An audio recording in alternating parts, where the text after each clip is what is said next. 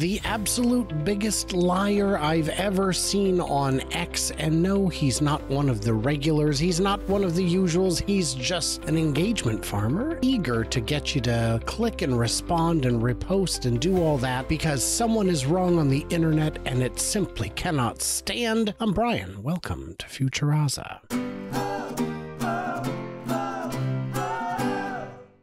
This may bring in a couple of new folks. Maybe it does. It'd be interesting if it does. And for that matter, maybe this should be a sponsored space that's available. I don't know. What do you think? Should I find someone who wants to pay me to have a sticker here? I think that'd be crazy. What wouldn't be crazy though is going to the old National Drive Electric event in Steilacoom, which is happening today. Yes, today at 4 p.m., 4 to 7 p.m., I'll be there, apparently. I haven't had a chance to talk with them, but I love going to events like this. It's a whole lot of fun. So what are we talking about today? It is not good. This clowny fella, Nick Huber, at Sweaty Startup, Sweaty Nick here, pushed out this hot one because he needs engagement, and on X, engagement pays. And if you'd like to know how to solve that, it's pretty straightforward. Right now, it incentivizes the worst of the worst to be just awful. What you do is you make it so that if you get community noted, maybe you don't get paid. Or maybe the people writing the community notes get paid instead. That would incentivize honesty. People would write posts saying, I have to be honest if I want to get paid. Just thinking out loud here, instead of lies like this, getting cajillions of views. This was at 500,000 views, I think, when I saw it. See if it says. I reposted it on X, but I did not repost it, actually. I just screenshotted it, so no engagement from me, Sweaty Huber. When are we going to wake up to the electric vehicle disaster? Ooh, off to a good start. They aren't feasible. Stop you right there. Don't worry, every single item on this list is equally pants-on-head ridiculous. Electric vehicles face a long road to becoming feasible on a larger scale, but they have been viable as eco-friendly alternatives for a long time. This article's 3 years old, but they'll need to become more affordable. And we're seeing that happen in some countries. For example, China. They've cracked the affordable EV code, and I'm just going to show you this. It's just all the trends showing adoption.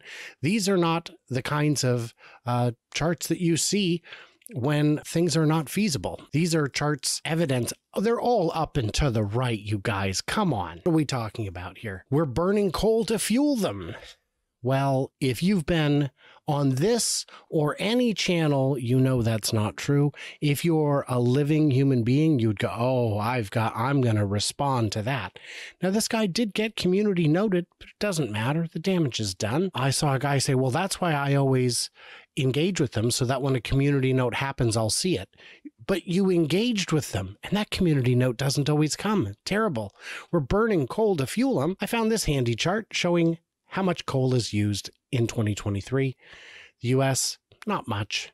Japan, Germany, China's still using quite a bit. But let's roll this back through time and watch how much more coal we used to use, all of these countries. And boy, is it getting up there.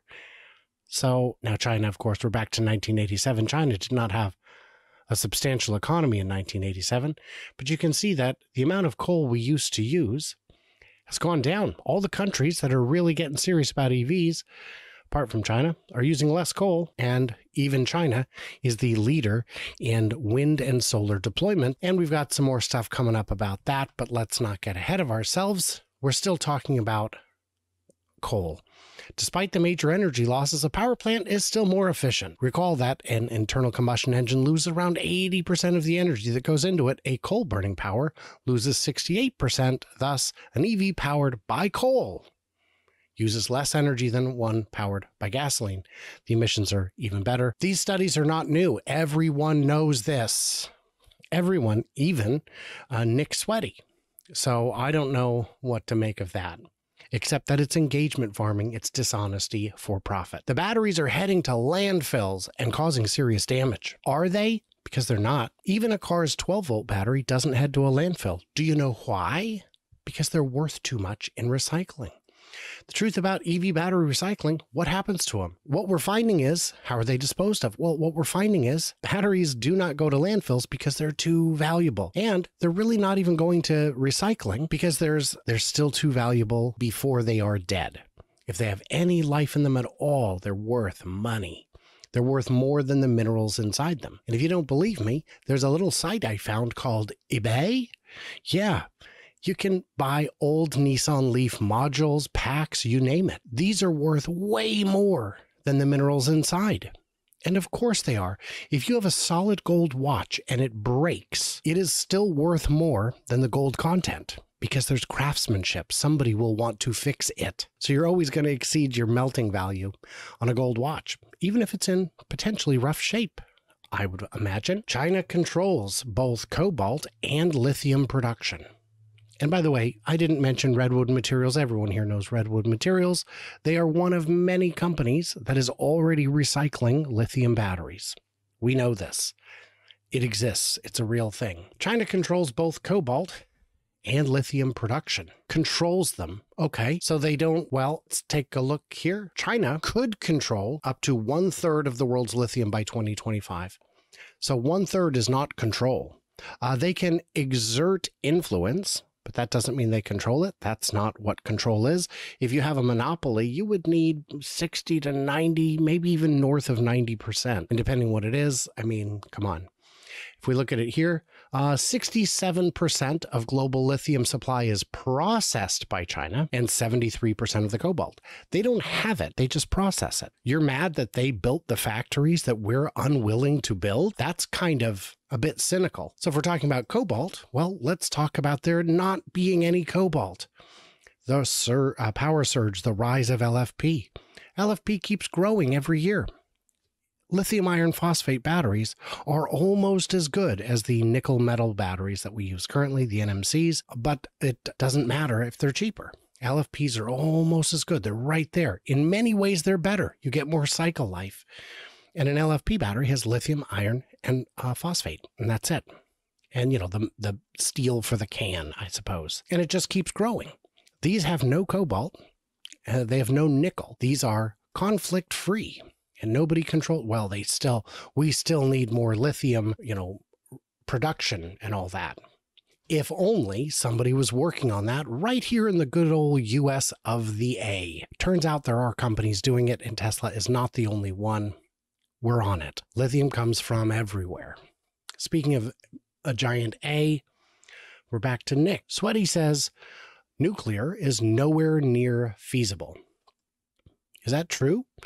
Now, I know in the US and certainly parts of Europe, it's not super feasible because it takes so long to bring online, and the cost often has tremendous overruns.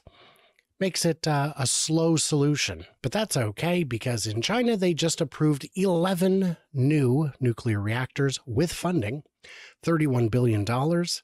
And China has a world-leading 26 power units under construction. And I believe this would be 31 in addition to that. China's where most EVs are. China is already past 50% EVs in terms of new sales. It'll take a little bit of time for the old cars to get off the market, but not forever. Within 20 years, China could be 0% imported fuel. That would be very exciting for them. And then, of course, we've got our grid needs rebuilt, and we don't have the money. Normally, I'm not a real stickler on grammar, but if we're doing a big old bundle of stupid, you get to own it. Needs to be rebuilt. Nick Sweat. So, yeah. That is true, by the way. Our outdated grid. We've been working on it for 100 years, but over the last 25 years, we have done very little to modernize. That has nothing to do with EVs. The grid is falling apart with or without them. We need to upgrade them. That is not up for debate. So, yeah, these last ones I don't have slides for because I don't think I need them. Asia isn't committed to climate change. Bull. That's a load of bull. That's tremendous bull. We've just covered the ways, many of the ways in which that is bull. But I'm taking it, Nick, that you've never been to China. And you certainly haven't been over a period of time to see the change in the air quality. It's changed. The U.S. taxpayers foot the bill for environmental initiatives that aren't economically feasible, like solar, wind. So solar and wind are the cheapest forms of power available today in terms of levelized cost of energy. That's not up for debate. There's one website I found that has a bunch of sources. It's called Google, and you can look at it. You can find out what it's up to. And electric transport. Well, guess what? The nice thing about wind and solar is that you can decentralize them a bit. Wind still needs to be outside the city. Solar doesn't. That means you need fewer long-distance transmission lines. What are you talking about? You're lying, and you're doing it for engagement because you're a cheap, cheap donkey. Wealth transfers to Asia, and they continue to pollute even more. My God, what are you talking about? Oh, it ain't happening, folks. Wake up. So, Sweaty Nick here wants us to be woke. I don't know if that's the right approach. Guess what, guys? This is all ridiculous nonsense, and I'm a little tired of it, but hey, man, what are you going to do? What I'm going to do is say, support me. Throw me a nickel. I don't know.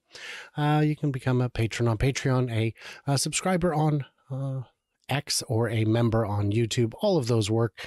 There's a PayPal link. I imagine you could just send me a one-time tip. All that works. If you support this kind of independent fact-checking, it would be awesome, because that guy's making a mint being dishonest and terrible and not showing the work. Can't show the math. Math ain't there. He made it up. So what did I miss? What did I misunderstand? I'll leave it. Subscribe, like, you know what you're doing.